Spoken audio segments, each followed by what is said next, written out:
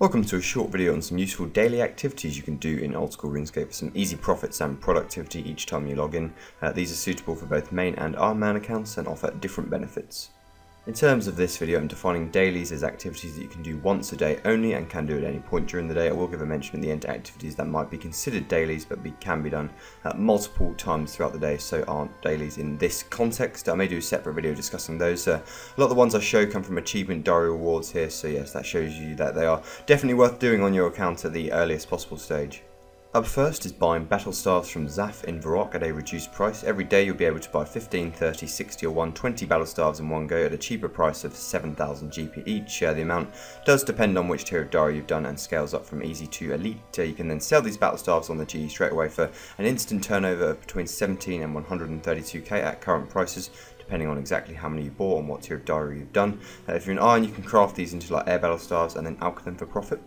For example, if you did this every day for a month, you would passively make around 3.9 mil with the Elite Diary complete.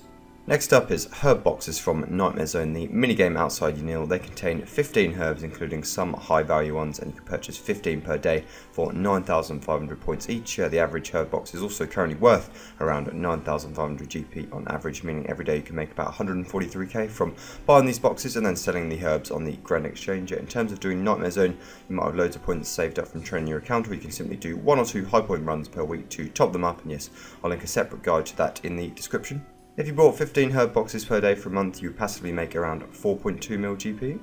Now we have a small unlock from the Corendon Key Boss achievement diary, which is being able to claim free dynamite from Theris in Lovakenj. You can get there by teleporting to Xeric's Inferno using the talisman and making the short journey north. This scales from 20 with the medium diary, 40 with the hard diary, and all the way up to 80 with the elite diary. Dynamite isn't worth a huge amount at the moment, but it is still a potential boost of 30k GP per day. This is also great for Iron Men who are looking to do the blast mining minigame and saves them from having to collect their own dynamite or buy it from the shop. Buying 80 dynamite a day for a month would passively net you about 880k. This next one is skill related and a very good way to passively level your prayer. Completing tiers of the Mauritania achievement diary unlock the ability to claim free bone meal and slime from Robin in Port Phasmatis in exchange for just the bones. So you'll bring 13 bones each time and he will give you the materials needed to use them at the Ectofontis for prayer XP and tokens without having to go through that process of grinding the bones and collecting the slime yourself. It scales from 13 to 26 to 39 for the medium, hard and elite diary respectively.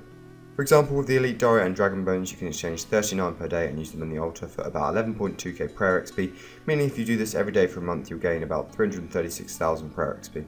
The final daily is Buckets of Sand from Bert in Unil. Once you've done the Hand in the Sand quest, you can claim 84 free buckets of sand every day if you visit Bert in his house next to the sand bit and player-owned house portal. If you've done the Arlie Elite Diary, this is automatic and the sand will be delivered to your bank as soon as you log in on a new day. This is great for Iron Men looking to bank some crafting levels too, and yes, those supplies which are normally quite tedious to get.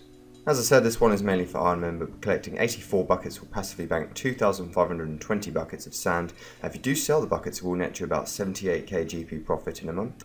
Now, for each of the methods discussed, you can actually use a RuneLite plugin to remind you if you've done them for the day or not. It is called Daily Task Indicator, and you can enable or disable certain dailies with it. I'm just going to quickly mention some repeatable daily activities quickly. First up, birdhouse runs, which you could do as soon as you log in and as soon as you log out, for example. They're done on Fossil Island and gain you XP in the form of hunter and crafting, as well as profit and supplies in the form of bird nests, which can contain seeds, rings, bird eggs, or clue scrolls even. They're doable every 50 minutes, so you can do as many as you want throughout the day. On this account, I've got all the way from 75 to 95 hunter purely through birdhouses, and yes, made quite a bit of money from this too. Next is the farming skill in general. There are different types of runs that can be done throughout the day, though the main ones are herb runs and seaweed runs. Herb runs are very profitable for main accounts and of course good for irons in terms of supplies. Seaweed runs for these same reasons, as well as a decent pet chance, so might be worth doing. They're on Fossil Island, so you could even combine them with a birdhouse run. And farming contracts in the farming guild are also good for GP and seeds on an iron. I may do another video going into much more detail on these repeatable dailies.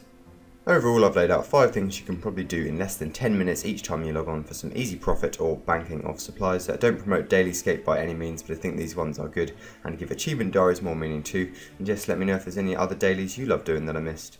Thank you for watching the video as usual, and I will see you in the next one.